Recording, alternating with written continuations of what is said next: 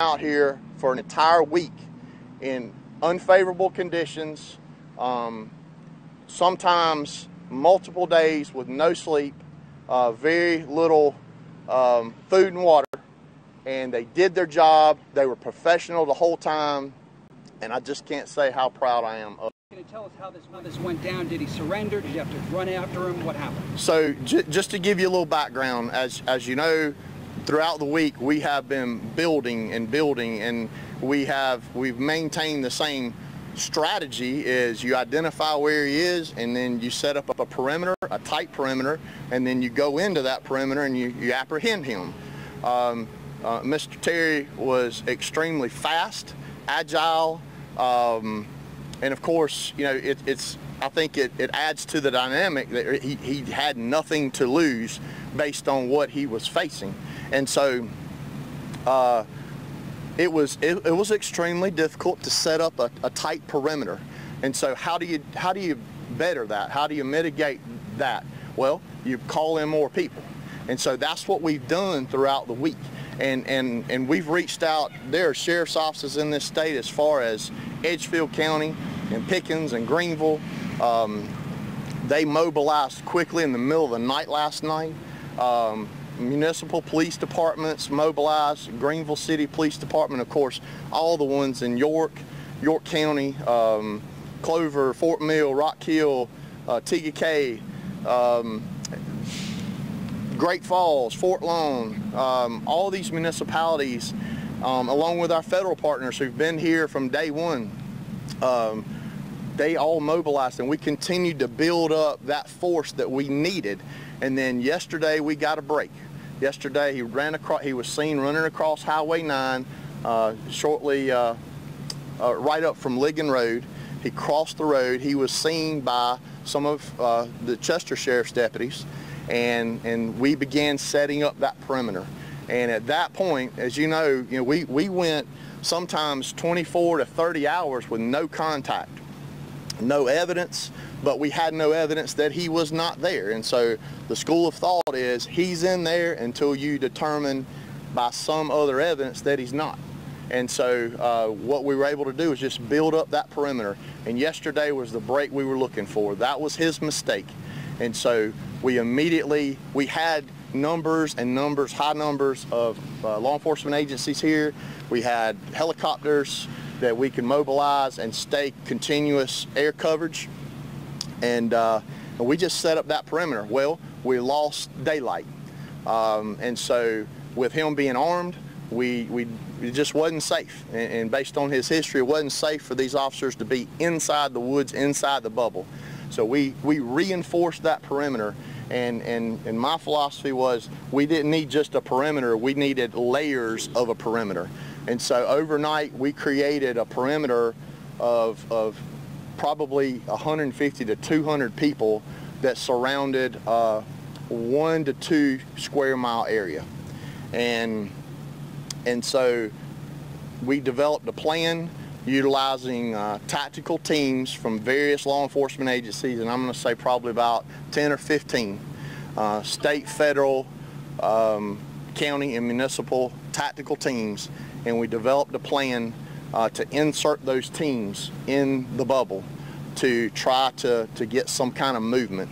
And we called these push teams. And these push teams would go in, and literally you would almost step on every square inch of those woods. And during that, one of the push teams from the ATF, who was here last week, provided a tremendous amount of personnel, and then came back today right up here behind Jones Hamilton on the power line. He was found there, and he was laid down, and they were able to secure him quickly. He did not have a weapon on his person, but fortunately we were able to recover a weapon within a proximity of his person. Did he say anything around? Was he laying down to surrender, or was he dehydrated? Did he pass out? No, he was still conscious. I believe he was certainly ready to run, but he was surrounded, and he had nowhere to go. Now, did he say anything at all? Line, is that a building, a road? No, the power line, so the electrical power grid they are usually in very straight lines and they're well defined, and so those are open spaces that you can see things a lot clearer. Did he say anything? He spoke very well here. You know, obviously he was tired, thirsty, and I spoke to him and asked him if he was okay. You know, he's all cut up. He's got bug bites. His clothes are torn. You know, he's exhausted. But we've been providing him Gatorade. The EMS personnel went over and checked on him, and he's talking. He's fine. Can you tell us any specifics about what he was saying?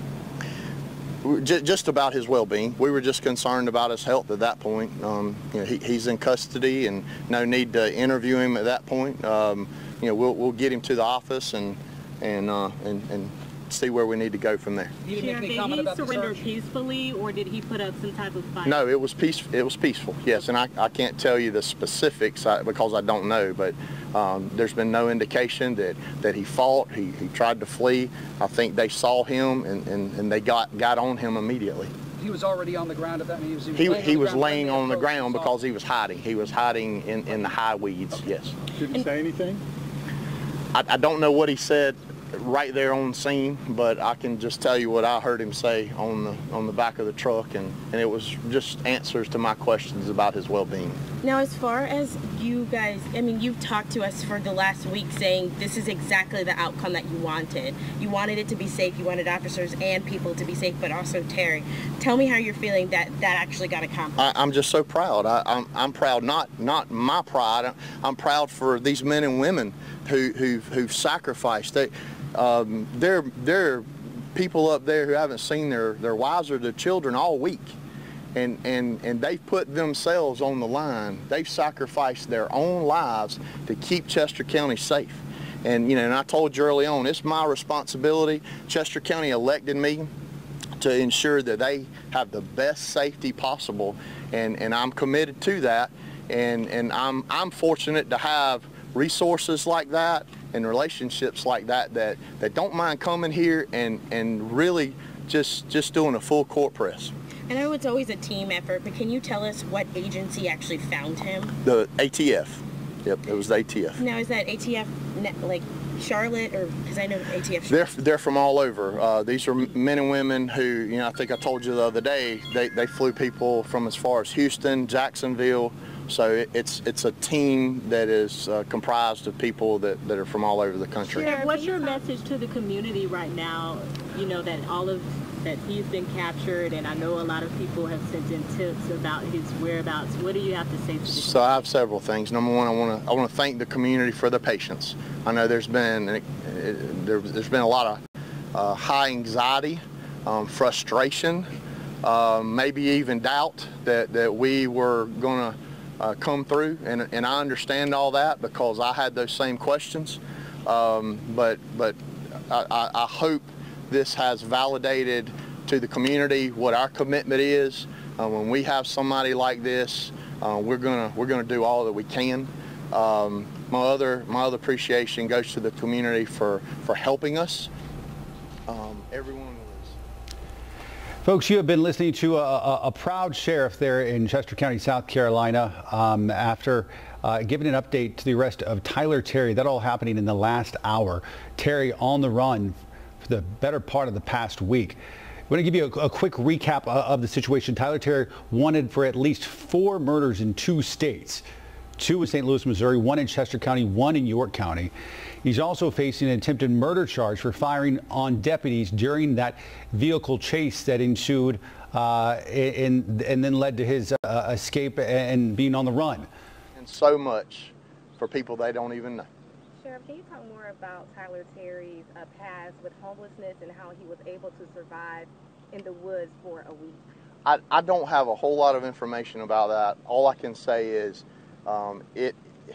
during the course of the criminal investigation, we learned that he was homeless at some periods of his life, and so it came to be that he would live in the woods. I think Adrian would live with him for as long as a month at a time. They would camp in a tent. I don't know where that happened. I don't know what other supplies they had. And that's why I alluded to that the other day, that we have information that he may have a little more experience with living in the woods. Sheriff, were you on the back of that vehicle that Terry was riding in when he was captured and brought back to this area?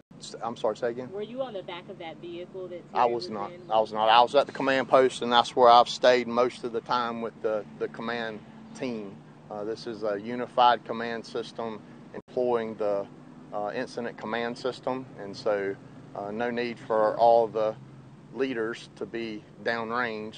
You put the people who are actually doing all the work, and the decisions are made up here at the command level. Can you tell us the difficulty as far as this rural area? How is it difficult to find a person like that, especially with so well experienced? Well, we're talking about an area of thousands of acres, and so we're not just talking about a large area, but we're talking about an area that had a lot of tree growth, and so it was difficult for us to utilize some of the technology from the air because of that canopy that those trees provided.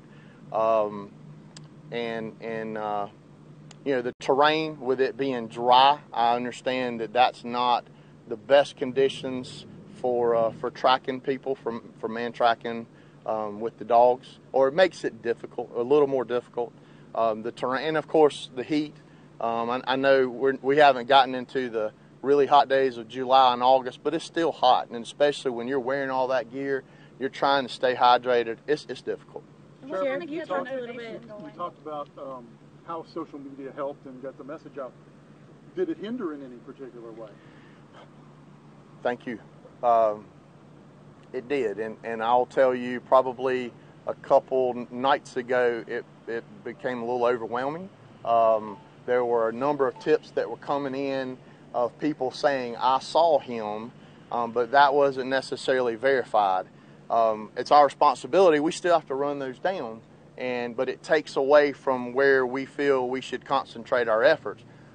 We had confidence that he was within our bubble, and he was within our bubble the whole time, but we could not ignore those other tips. We had the location on Hernandez.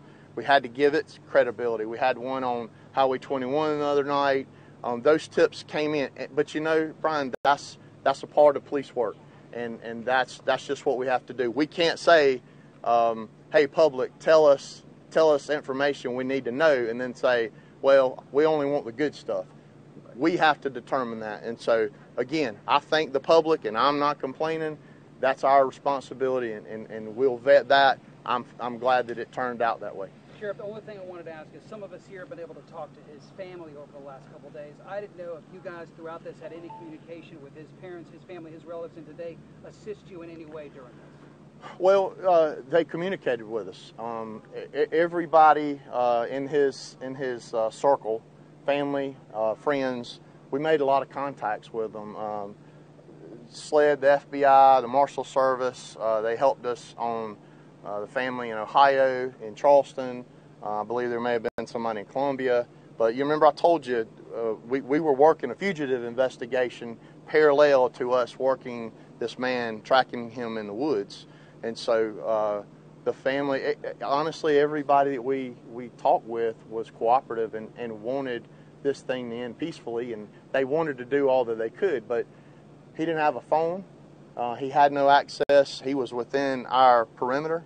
And so there was really nothing that they could do as long as he was within the bubble. Sheriff, will he be charged here in South Carolina first, or will he be sent back to Missouri? He's charged in South Carolina first. He'll have to deal with his charges here first. He has a number of those, murder, attempted murder here just in Chester County. Of course, he has the charges in York City and some other things. And of course, we got a lot of work to do still, and we'll keep working it. The criminal investigation, again, it's never stopped. It's never let up, and really, it's going to do nothing but become more amplified. Yes, ma'am. Sheriff, this may be too far ahead, but are you going to make the officers who captured him available to speak with media at some point? We'll have to talk about that. Okay. Yep. And what's next for Terry? I know he's being checked out by EMS. Talk about what's next. So he's on the way to the Chester County Detention Center. He'll go through a booking process. We actually maintain our COVID quarantine protocol, so he'll be quarantined. I believe it's 10 or 12 days, and so he'll be isolated, and he'll be taken care of just like all the other men and women at our detention facility. I know arrest warrants kind of alluded to Adrian Simpson helping you guys kind of put some pieces together. Can you tell us a little bit about that at all? No, ma'am. I don't want to talk about that right now. And how are the officers doing? The officers just received a shot of adrenaline in their arm. They've carried this weight as well. You know, they're actually the ones that have been in the woods. They've been committed to this operation the whole time, and you know, yes, y'all have been talking to me, and I think you can kind of understand my anxiety and my frustration, but it was 10 times worse on them because they were actually in there dealing with the physical part. They're running around in the woods with an armed murderer. Can you tell us a little bit about how they felt seeing him on the back of that truck being, you know, coming up to the place that you guys have been staged at for a week now? Yeah, they were just proud. They were proud. I hope you were able to see everybody high-fiving and hugging one another, and you couldn't hear it, but you know what they were telling one another? They were telling one another that they love them. How does that make you feel as you know, I know you're at the top of this. How does that make you feel hearing all that? Well, extremely proud, and it's because, and you've heard me say this time and time again here at the Chester Sheriff's Office, my goal has been to change the culture, and you can do that by changing the hearts and minds of your men by certainly setting the example, and I'm responsible for that, setting that tone. But we've got a great agency. We've got a great county, and I said on May the 8th, 2019, on my first swearing in, I don't want anybody to look down their noses at Chester County. Was there any time during this whole thing, I know it's a bit early for reflection, where something surprised you, where something set you back on your heels a bit, you thought, I never would have thought of that?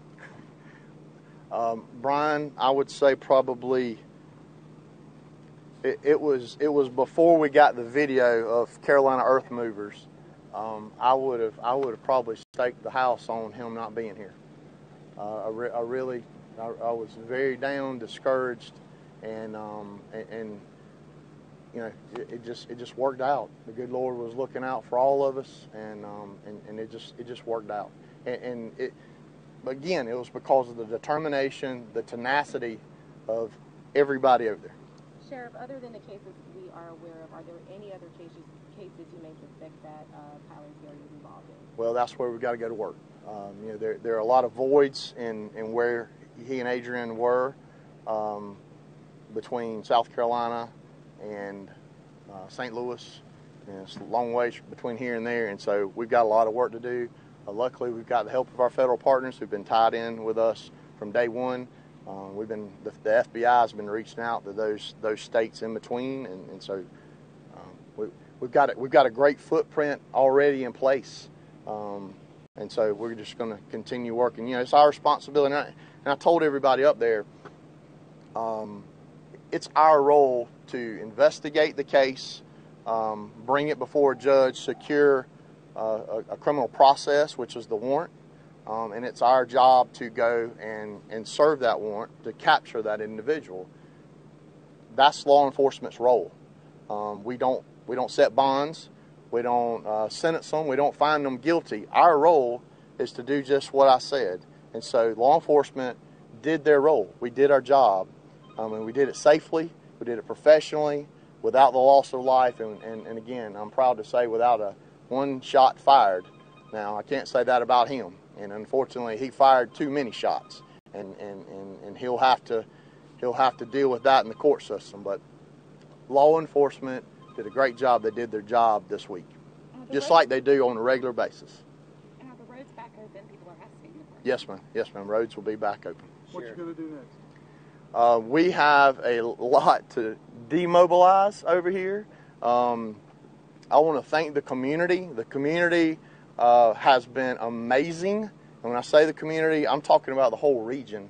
We've had people from Columbia and York County, I think maybe even Charlotte. People would just pull up over here and drop off food and water and Gatorade and all. So all that stuff you see has been donated.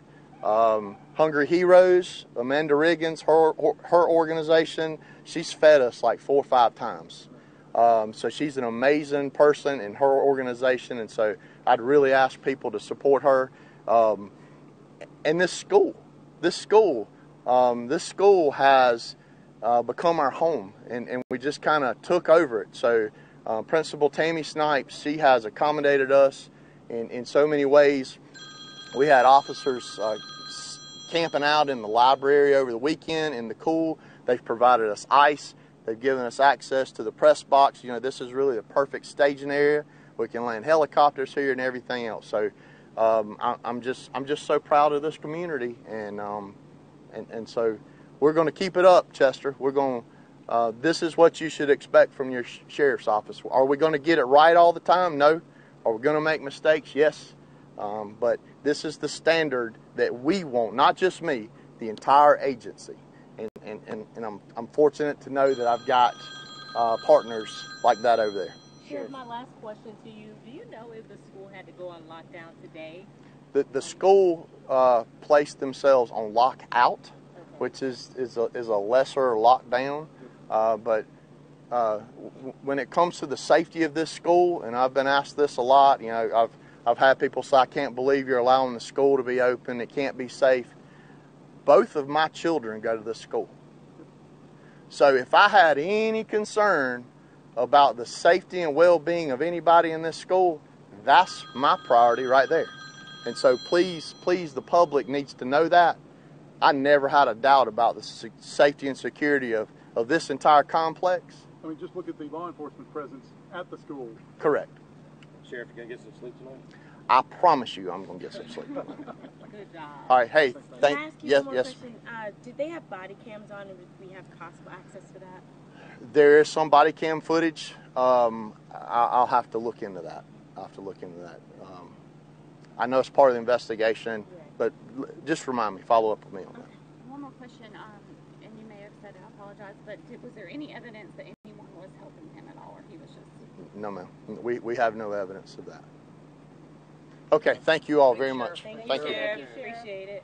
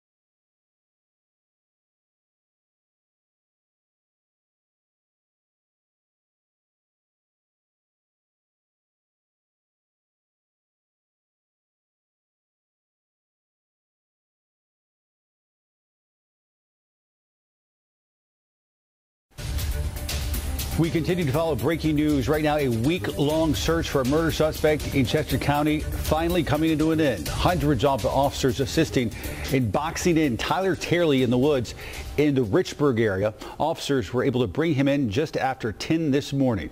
WCNC Charlotte's Billie Jean Shaw has been on this story from the very beginning. She's live now in Chester County. Billie Jean, the sheriff just wrapping up an update a few minutes ago. It sounds like this is the end they've been hoping for. They got him in custody, and they did so safely.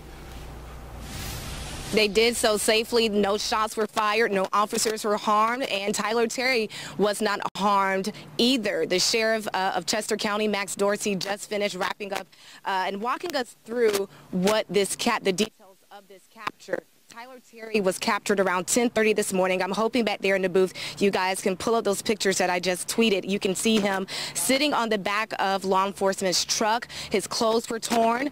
They were actually giving him water. Keep in mind, Tyler Terry, 26-year-old murder suspect, had been on the run for a week in the woods here in the Chester County area in Richburg. And again, take a look at those pics. We just got those pictures from the sheriff's office. You see Tyler Terry there sitting on the back of the truck. This is just moments after he was captured at 10:30 this morning.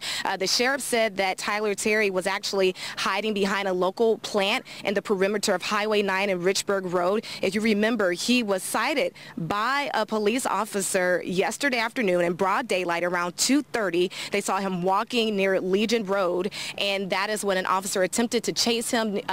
They got near a church. It happened for about a mile, and that's when Tyler Terry ran back into the woods. And the reasoning for not sending an officer behind him was that officer was by himself. It was a safety concern. The sheriff says what he did not want to happen was any of his officers, any of the law enforcement agencies that are here from across the state to get harmed, because keep in mind, this is a very rural area. When you're talking about Chester County, you're talking about what we would call the country, woods, dirt roads. There are no street lights. There are no city lights. It's not anything like Charlotte. So when nightfall happens, it is pitch black. And so what the sheriff says their strategy was, after seeing Tyler Terry, they had officers to surround that entire perimeter. They know that he ran in, and they know that one thing was for sure, he was not going to be able to run back out. And that is what led them to his capture today after a week-long manhunt. I want to go right now to some sound from Sheriff Max Dorsey. This is what he said moments ago as to the condition of Tyler Terry when he was caught.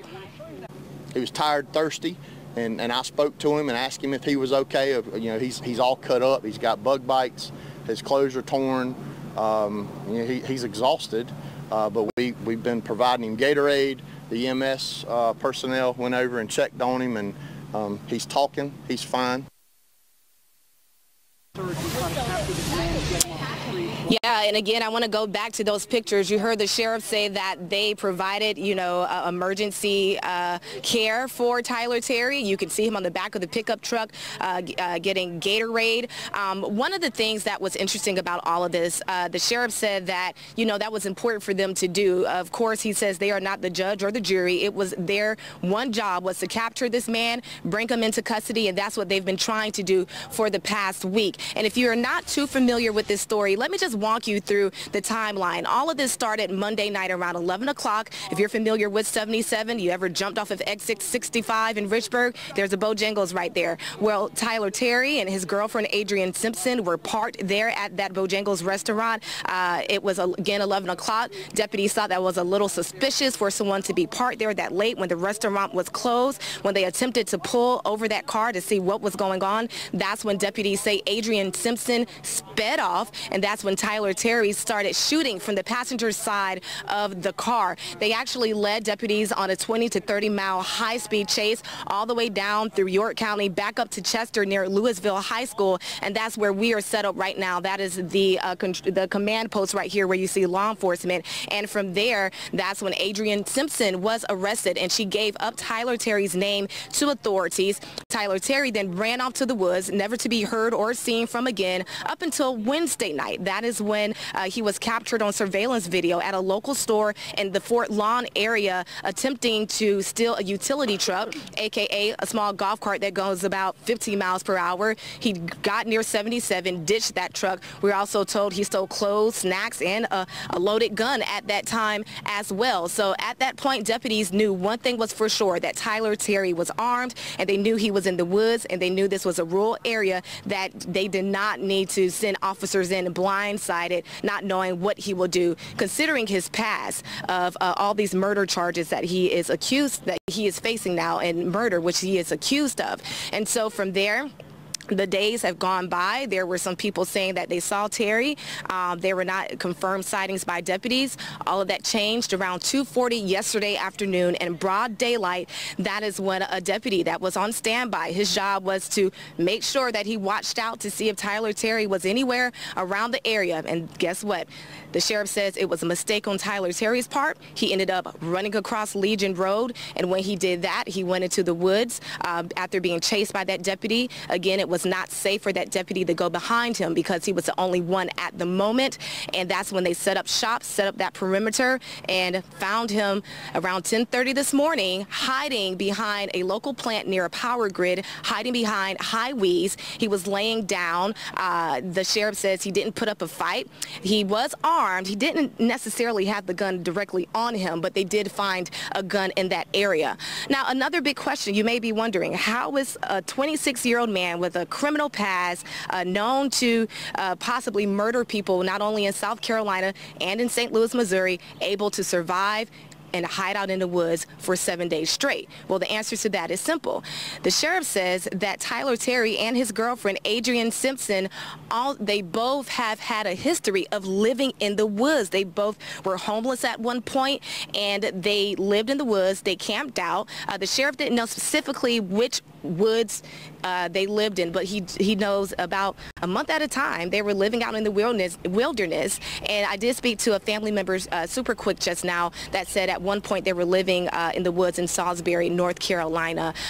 Earlier today, I spoke to Adrienne Simpson's mom. She actually lived with Adrienne and Tyler for a week just earlier this year in Myrtle Beach. She said Tyler Terry had horrible anger issues. She also tells me that he beat her daughter to the point where she lost sight in one eye, she lost hearing in the other. She says that Tyler Terry threatened to shoot her one time simply because she asked him to take out the trash when they were living together, and he destroyed her truck as well. I'm going to post those pictures of the incident she's referring to on my Twitter feed, Billie Jean TV, so you can see that as well. But again, that just gives us more context to who this 26-year-old murder suspect is, Tyler Terry. But the good news is Tyler Terry is now in custody, headed to the Chester County Detention Center after being on the run for 7 days. No one is harmed, no officers are harmed, and Tyler Terry is not harmed either. Ben, I'll send it back to you. I know folks there in Chester County going to be sleeping a little easier tonight knowing that he is in custody, and kudos to all those law enforcement officers. We know hundreds helping out in this search. Billie Jean, thanks. There's a lot to the stories, you can probably tell. We've got it all for you right now in this WCNC mobile app. Right now, temperatures on the rise and are going to stay going up throughout the week. Let's get it over to Larry Sprinkle with the latest. No doubt about it. We're right in the middle of that first heat wave of 2021. Take a look at Rock Hill, South Carolina from our Mrs. Sparky Carolina Camera Network. Nice view down there. Just a few fair weather clouds out there. 86 in Rock Hill, South Carolina. Notice Cheraw, South Carolina already at the 90-degree mark. 78 at Boone, 83 at Hickory over at Albemarle and Stanley County. There at 86 there, 87 once again in the Queen City. Here we go. It's been above average, way above average yesterday, and here we go right through most of the rest of this week.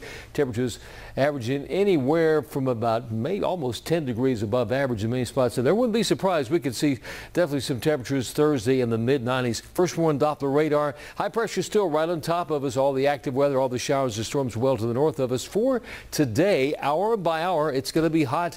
A little more humid today, progressively more humid every day this week. We'll be around 92 degrees around 6 p.m. 10 p.m. temperature tonight still in the low 80s, mid-70s right there at midnight. So the heat wave is here. Hot weather for the next several days. Big changes for the upcoming Memorial Day weekend. A cool down the way, but with that does come a chance of some of the much needed rain. We'll check all that and check the timeline coming up in just a few minutes, man. Looking forward to it, Larry. Thank you. This afternoon, police asking for your help to find a missing